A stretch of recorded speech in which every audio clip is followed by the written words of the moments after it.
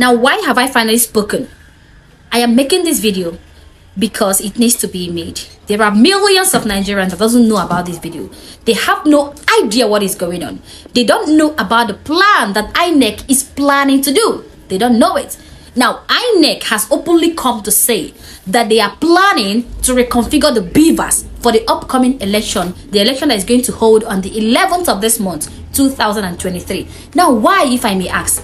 Why are they finally reconfiguring the BVAs? Oh, maybe because they now know that the BVAs are not credible. But these same BVAs were what they used in judging the just concluded elections. I know this election is not concluded, but they used it in judging these elections. Now they are trying to tell us that they no longer have faith in the same BVAs that they used in the former election. Now these same BVAs that you guys told us you trusted, these same BVAs that made you make the decision of making Tinubu the president, you're not coming to tell us that that BVAs is not credible. That means that election is null and void. And again, are you telling me that you're not going to use this opportunity to tweak the results of the just concluded election? Because our candidate Peter Obi is going to court to compare and contrast the election materials to check if the results at the polling unit and the results that were entered into the BVAs are the same. And now you suddenly came out to tell us that you want to reconfigure the BVAs so that it will be credible for the next election coming. I sense something fishy. Same BVAs which they made us believe is accurate, they are not coming out to tell us they want to reconfigure it. Now there are two things involved. If you want to reconfigure these BVAs, that means the former election that you use these BVAs in conducting is null and void because the BVAs are not to be trusted. So that means the election is null and void. And again, even at that, these BVAs that you are reconfiguring, you're trying to reconfigure, are you telling us that you are not going to use this opportunity to tamper with the election results of the former election? Because that is why our candidate Peter Obi is going to court to compare the election materials. But anyway, let's see what the reporters on Arise TV has to say about this. Meanwhile, let me give you a little background information, very important information. This man here talking, his name is Mahmood Yakubu, and he is the Inec chairman of Nigeria. Now, this man championed the cause of the current electoral act we are using now. Before, we were using the electoral act of 1999. Nothing was wrong with it except for one thing. And what is that thing? There was rigging anytime they had elections using this particular electoral act, because in that electoral act, votes had to be counted and written down in a book, and then the Inec officials will take these books, take it back to the Inec office where they will count the votes and then announce the winner. And it was prone to so many rigging, because once they have taken it there, they can just clean it or write whatever figure they like. Now this particular man in the name of Yakubu Mahmood was one that championed the 2022 Electoral Act. Now the only difference from the 2022 Electoral Act and the 1999 Electoral Act was that there would be an electronic transmission of votes right from the polling unit. At the end of the election, the votes will be counted in the presence of the voters, and then the votes will be transmitted into the BVAs, and right from the BVAs it will be uploaded into Inec portal. This way there won't be any way you can rig it, because the voters were right there, the elections were counted in their presence, uploaded into the BVAs, and then directly transmitted into the Inec portal. This man did everything in his power. He was the one that championed the cause. He went as far as traveling out of Nigeria and visiting Chatham House to fight for this new electoral act, so that the BVAs can be included in the electoral act in order to minimize rigging. In fact, in order to stop rigging. We were all happy with it, and by the grace of God, he won. And then the 2022 Electoral Act was put in place, which then made a way for electronic transmission of votes right from the polling unit into the BVAs, and then from the BVAs into the Inec portal. The news agency of Nigeria reports that the Independent National Electoral Commission says it will on Monday approach the appeal court for an order to allow it reconfigure its bimodal voter accreditation system for the March 11 State Assembly elections. Many Nigerians have shared mixed reactions, but let me take Rufai's reaction to that particular story. People are saying, why do they want to reconfigure the BVAs at this point? And people are saying it will take a long time to do that. Okay, so the very first thing, I think concerning the Inec chairman and a couple of videos you've played, yes, and him coming out to say there were flaws, it pretty much reminds me of the song of Inec, popularly known as Ukwa. And it's a very important song. He says, agreement is agreement, yo. It don't reach you for settlement. You can't tell me nonsense. Agreement is agreement, yo. That's my reaction to all the videos. It was an agreed thing. You went to Chatham House to say it. You said it everywhere in the world. Why are you now telling us all of this when it's the time for you to be able to settle it? And now we're hearing all sorts. You have come out to say the process was flawed. A lot of people told you that, please, if you see that you don't have confidence in the process, some of the things have not come in, why don't you delay announcement of the results to get every factor right? And concerning that tweet, Audrey, I do not think you need to elect the Inec chairman. I think the problem is the strength of the institutions. That's where the problem lies. So the question is, if the Constitution says that it is the commission that will review, till date, are we saying that the commission, which is also filled with other people in Inec, have not been able to review what happened in the election and come out with a report, even as to what even happened to the BVAs machine or the IRF, the technical glitch itself? So it is the strength of institutions, and that's why I think now Nigerians should start looking, at who even becomes rec in Inec, who grows up the ladder. Because it is when you get strong institutions right. You see, if we get Inec right as a very strong institution, you will not care who is the head of Inec. Yes. The reason why we're scared who is the head of Inec is because we've not gotten strong institutions right. The question I keep asking you is, who is the head of Electoral College in America? Has anybody even bothered to say, oh, we want to know who is the head of Electoral College? No. Because the institutions have been gotten right. Yes. So Inec now saying he wants to go to court to retweak its BVAs. At the 11th hour. This time, was it also part of the agreement and the guideline that after every elections, BVAs will be retweaked? Is it not the same register that will be used? Please, I might be in appeals on this matter, so please correct me. I might be wrong in my assumptions. I don't shy away when I'm wrong. All right. Maybe you have to educate me. So is it that there must be an upgrade, or the same information pre-stored on the BVAs that has to do with the interface of the register and all of that, is that it's no longer in use of? Because we don't really know, what is happening. And is it not just one accreditation that happens and you give people 3 different ballot units? So why are the polling stations changing? I don't know. And Inec should also tell us why out of 176,000 polling units, 9 days after the election on the IRF portal, it's still 162,000. Because as far as I'm concerned, the election has not been concluded if all the pollings have not been uploaded. And if there's a shortfall, have they been able to tell us what is the reason for the shortfall? Those are the reports we want to get. The reason for the shortfall is the biggest issue. This Inec glitch, this BVAs glitch that they complained about. There are a lot of videos that were circulating over the weekend, especially from River State. There was a woman who said that they found, the ballot papers in the bush. There was an Inec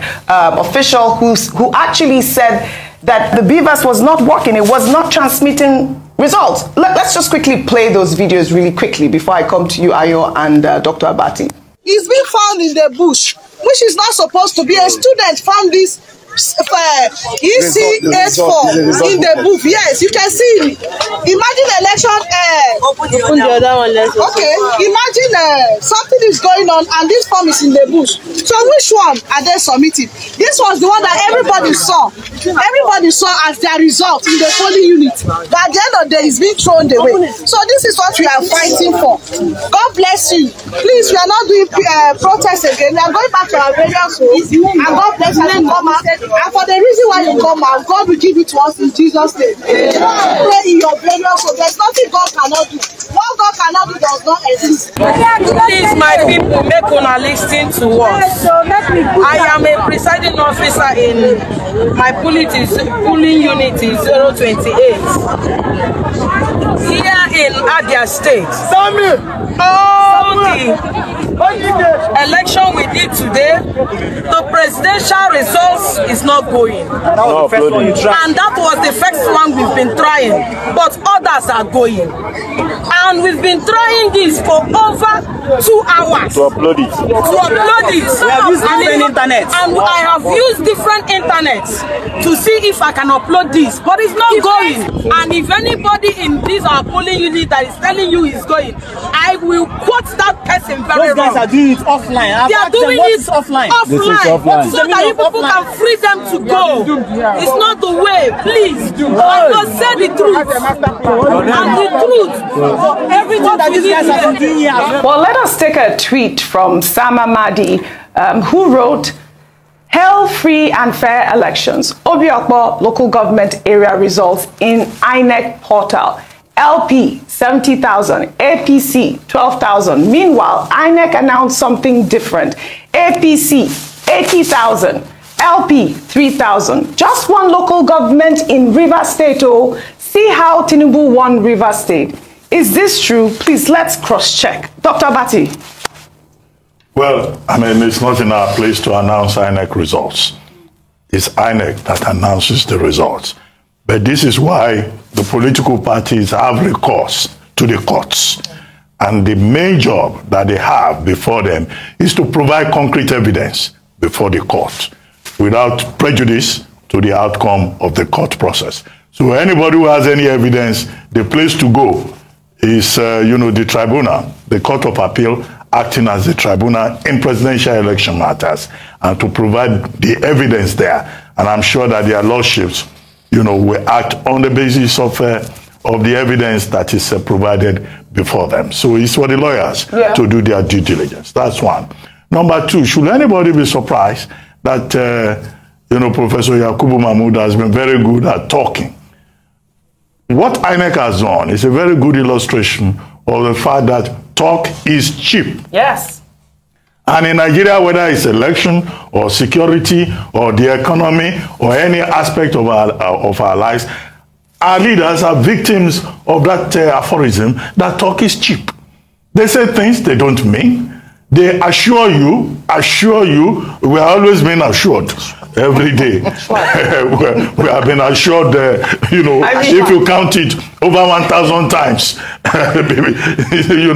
since God knows, I'm telling you, he has a lot more. Since God knows when, but these assurances are never backed by evidence or action.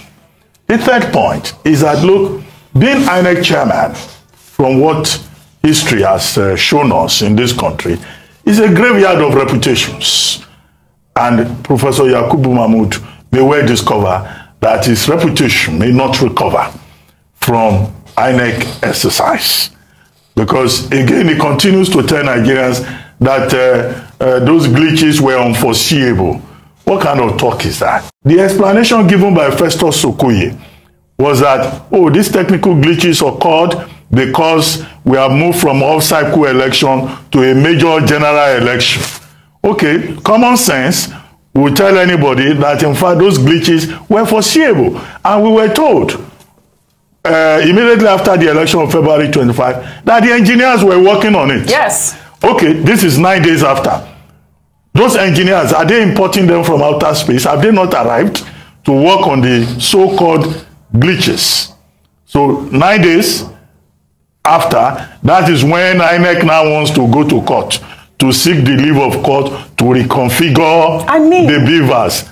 Well, talk is cheap. This is the impunity we're going through. Well, Ayo, in the same vein, though, the governorship candidate of the Labour Party in Lagos State, Badigbo Rose Vival, following attacks from people who believe that he does not qualify to govern the state, said he's an original Lagosian and the true son of his father, who's a lawyer, Olawale Rose Vival. Rose Vival was also reacting to those who said that he was born out of wedlock and not raised by his father. Badigbo, in a statement, reiterated, and I quote, "I am a Lagos boy. and Omo Eko proper, no doubt. To those doubting my Yoruba pedigree, I advise you to read Lagos history.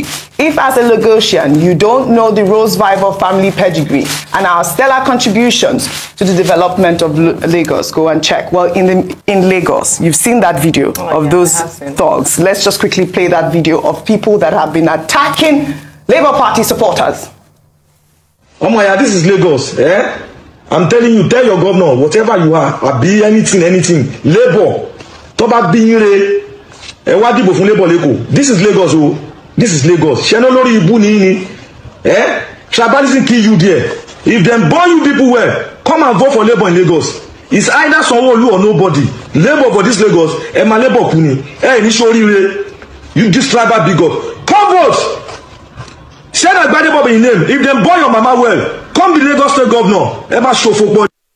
I thought it was important to show this man's face on television so that the police will arrest him. I mean, what is this? I hope you can. I'm trying to sustain the shock and the disgust on my face having watched that video. It's interesting he says this tribal bigot. Yes. I was like, are you for real? Are you being serious? The truth is that why is GRV, Gbadebo Revival, under the radar or under such scrutiny? Because his mom is of Igbo, is from Igbo, or is Igbo, and from the Igbo part of Nigeria, eastern part of Nigeria. And so people have started bringing up his records and trying to prove his Nigerianness, such that the hashtag Lagos Island Boy had said to trend to show that he's actually from Lagos Island, from the Revival family of Lagos Island. Thankfully, earlier Dr. Batia talked about tracing his ancestry down 400 years. Okay, it's quite a shame that we allow people like this who feel bold enough not to even cover or hide their faces or even their voices, get a voice disguiser to change their voices. They're bold enough to speak out this way. You know why? Because the people who spoke out in the past, nothing has been done. What has happened to the man from Surulere who said that anyone who is voting for another party was going to be sent out? What happened to the Oba of Lagos when he said that they were going? You know, these things have been happening for a long time, and it's quite unfortunate. I hope Nigerians will be sensible and wise enough not to vote along ethnic lines and resist any kind of division ethnically. Well said. Well said, Ayo. In this same country, yes, Umaru Altine, a cattle trader from Sokoto, was the first mayor of Enugu Municipal Council. And from 1952 to 58, in that same Enugu, there was a man called Baba Sule. Baba Sule was also from the north. He was the leader of the stranger movement of Enugu in Ibadan, Bagudu, who later became Waziri Nupe, was a member of the Ibadan Municipal Council. Thank you, Dr. Batia. Ajeromi Felonu Badagri was represented in the Western House of Assembly in 1958 by Ebube Dike. The man's name was Ebube Dike. Now, look at many years later, right here in Lagos, we're playing the politics of ethnicity. And by the way, there is no such thing as his mother had him out of wedlock. No. There are no illegitimate children in Africa. Every child has a father and a mother. No child in Africa is illegitimate. It's when people can't talk about development, they go to ethnicity. That's just it. Please don't fall for it. Cheap tactics. Thank you. The people that are shouting, where are they for themselves? Where are they from? Thank you all for your great analysis as always on What's Trending. So thank you for watching this video. If you enjoy this information, please do not forget to subscribe to my channel, and also like this video, share this video to your friends so that they can also come to hear of the information. And also don't forget to catch me on the next episode of Voice It Like It Is with Modesta Wosu. Peace out.